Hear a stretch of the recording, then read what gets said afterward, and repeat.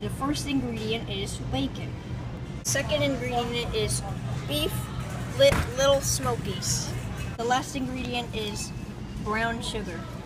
So after you foil your pan, you need to spray it with non-stick stuff.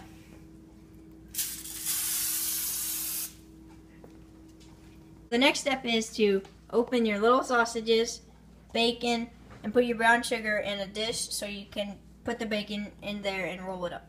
So you're going to want to cut the 2 pieces of bacon in half, put them in the brown sugar, push the piece of bacon into the brown sugar so the brown sugar gets into the piece of bacon, take out the half, take a piece of sausage, roll it up in the bacon, find where the bacon ends, take a toothpick, and push it through until you hit the edge of the cutting board. So after you wrap all of your pigs in a blanket, you're going to want to put them in the oven at 400 degrees for 15 to 20 minutes. Here's the finished product.